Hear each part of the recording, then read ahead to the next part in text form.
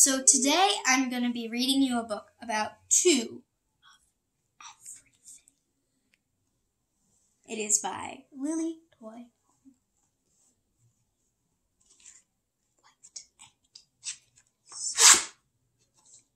Two of everything.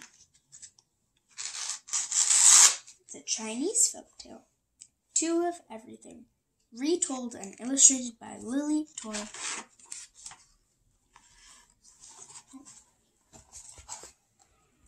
Once long ago, in a humble little hut lived Mr. Hacktack and his wife, Mrs. Hacktack. They were old and very poor. What little they ate came from a tiny garden.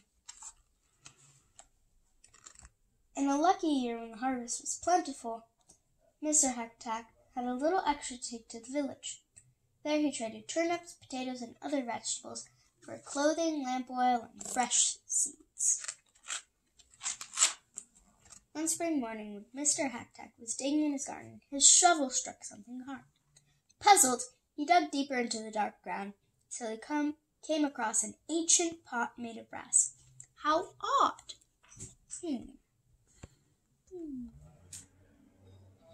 Mr. Hacktack said to himself, to think that I've been digging here all these years and I've never come upon this pot before. I will take it home. Maybe Mrs. Hacktack can find some use for it. The pot was big and heavy for old Mr. Hacktack. As he stumbled along, his purse, which contained his last 5 gold coins, fell to the ground. He tossed it into the pot for safekeeping and staggered home. His wife greeted him at the door. Dear husband, what a strange pot! Mr. Hacktack explained how he found the pot. I wonder what we can do with it, said Mrs. Hacktack. It looks too large to cook in and too small to bathe in.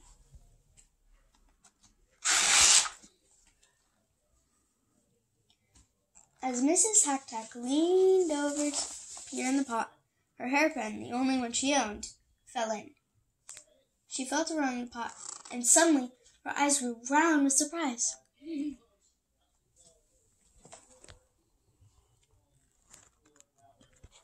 I've pulled out 2 hairpins, exactly alike, and 2 purses too.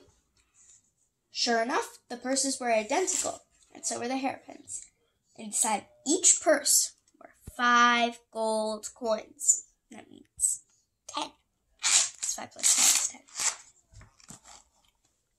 10. Mr. Hacktack was so excited he jumped up and down. Let's put my winter coat inside the pot. If we are lucky, again the pot will make 2 coats, and then we will both stay warm. So into the pot went 1 coat, and out came 2 coats. They began to search the house quickly and put more things in the magical pot. If only we had some meat, wished Mr. Hacktack, or fresh fruit, or one delicious sweet cake. Mrs. Hacktack smiled. I know how we can get anything we want, she said. She put their 10 coins into 1 purse and then threw it into the pot. She pulled out 2 purses, 10 coins in each. That's 20. What a clever wife I have, cried Mr. Hacktack. Each time we do this, we will have twice as much money as before.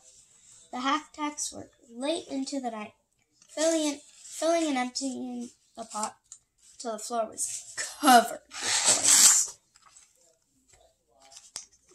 Gold's falling everywhere. Morning came, and off went Mr. Hacktack with a long list of things to buy in the village. Instead of vegetables, his basket was full of gold coins. Mrs. Hacktack finished all of her choice, sat down to enjoy a cup of tea. She sipped her tea and admired the brass pot. Then, with a grateful heart, she knelt and embraced it. Dear pot, I do not know where you came from, but you are my best friend. She stooped over the pot to look inside. That very moment, Mr. Hacktack returned. His arms were so full of packages that he had to kick open the door. The door opened. Bang! Mrs. Hacktack was so startled that she lost her balance and fell headfirst into the pot. Mr. Hacktack ran over and grabbed his wife's legs. He pulled and tugged until she slid out on the floor. When he looked at the pot again, he gasped. 2 more legs were sticking out of it. Naturally, he took out hold of the ankles and pulled. Out came a second person. She looked exactly like his wife.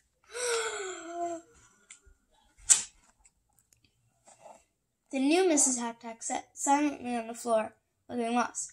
The first Mrs. Hack-Tack cried, "I am your one and only wife. Put that woman back into the pot right now." Mrs. Hack-Tack yelled, "No! If I put her back, we will not have 2 women, but 3. 1 wife is enough for me." He backed away from his angry wife and tipped headfirst and fell into the pot himself.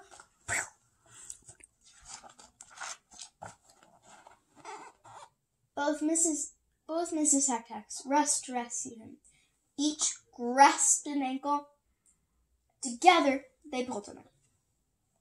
There were 2 more legs in the pot, so they pulled out the other Mr. Hack-Tack too.